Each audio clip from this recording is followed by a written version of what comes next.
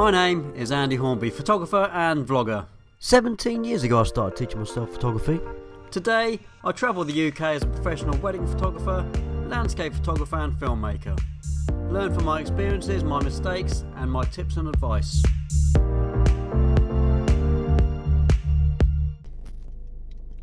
Welcome to another video. It's pitch black. It's actually about 1:15 in the morning. I've just done a quick photo shoot. Now if you saw my post that went up last night, actually I did it about 20 minutes ago. I was out shooting Neowise, the Comet, and I've got to say I think I may have just stumbled upon the holy grail. So this video, let me get into this video. It's all about getting the Comet, and I saw a few posts on I think it was a landscape page on Facebook about people saying that you have to go to dark sky sites to see this thing and get decent pictures of it. Actually you don't. I'm in the middle of Portsmouth. There's a lot of light pollution and there's still a few clouds in the sky, give or take, and I think I've got a pretty good shot of it. I won't really know until I get back. Unfortunately, the screens on the back of your cameras, they're backlit, so they're generally lighter than what you think they're going to be. I generally use my histogram at night, so I know kind of if I've got details in the stars, that kind of stuff.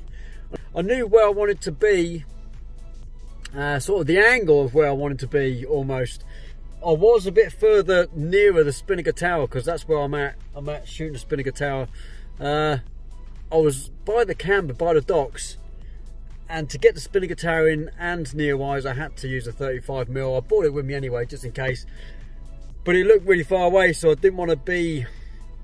I just didn't like the composition. There were a load of kids around down there, so I moved down towards the Square Tower, a bit further along from Square Tower, to get a picture a bit further away. And I managed to get it. I don't want to spoil the surprise. I managed to get the Comet sort of going through the top of the Spinnaker Tower. It didn't quite go above it. It come down a couple of degrees and went through the top of the Spinnaker Tower. So I got it pretty spot on. I would have liked it to be on the tip of the Spinnaker Tower.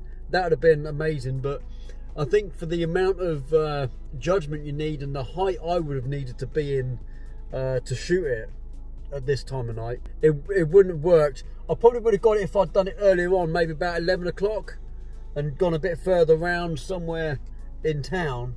But then it'd been too light. I wanted to make sure it's really dark. You know, if you're at a dark sky site, you could probably shoot this thing from about 11 o'clock onwards. You wouldn't be able to do that in town. It's way too much light pollution, so I had to wait for the darkest point of the night, which is between midnight and 1, give or take. I think about 20 past midnight and about 20 past 1 was the darkest time of the night, because the sun will start creeping round the horizon soon.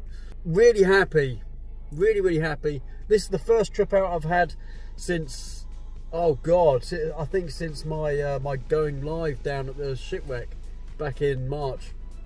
I haven't been out. Baby was born 3 weeks ago and I've been busy with baby, not got a lot of videos out. This I'm hoping going to have out tomorrow at some point. I need to get some sleep. Absolute knacker, not getting any sleep because got a newborn baby, that kind of stuff. But yeah, awesome. This Comet is going to be around and going to be visible enough to get pictures of it at least for another 2 or 3 weeks. So if you find a night when there's no clouds around, it doesn't matter if you're in town. I've used 2 apps to find this thing. The first one was Stellaris, something like that. I'll put a thing up here.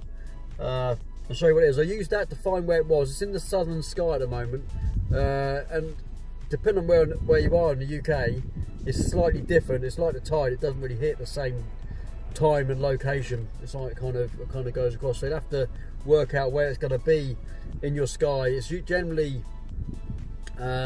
look direct south on this Stellarise. Well, I can't think what it's called. Sorry, it's too early in the morning, too late at night, and then just slightly to the left by about 15 to 20 degrees. It's going to be around there somewhere, and it is on there.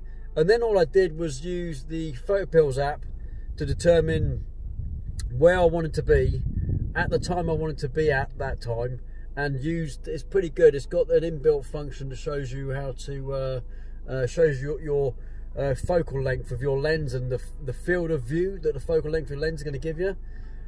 And originally, like I said, I wanted to be a bit closer to Spinnaker Tower, and that kind of worked for a wider lens, but it didn't work for the 85mm. And I wanted to use a slightly longer lens so I could make the compression a little bit better with the Comet looking a little bit closer to the Spinnaker Tower. I hope that makes sense. I've got other videos that explains that kind of stuff. So yeah, they're the two apps I used. Really easy. Honestly, PhotoPills app is a fantastic app to get, and yeah, did a really good job. Loved it. Got some awesome images. I'm going to head on home now. By the way, I used my new A7R4, so these the resolution of this camera is like 63 megapixels. I used that on purpose because it means I can potentially zoom in even further and not lose any detail on that Comet, especially for the pictures where the Comet's going past the Spinnaker Tower. I could potentially use those and you know, really zoom in and get some really nice pictures, hopefully. Anyway, I'm going to shoot off now. Hope you enjoyed this video. It's been a really short one. If you did enjoy it, please whack a thumbs up on it, and if you haven't done so already, please subscribe, hit the notification bell so you get updates every time I upload a new video. It's coming thick and fast now. I've got loads of videos coming out. I've got a video coming out soon of the behind the scenes of the photo shoot I did with my missus just before she gave birth, so it's a really nice baby bump shoot. I've done a couple of those and there's a few on my channel already, so have a look out for those. And yeah, I hope to see you on another video soon. Take care, get out there and get some astrophotography under your belt. I'll see you boys and girls soon. Take care.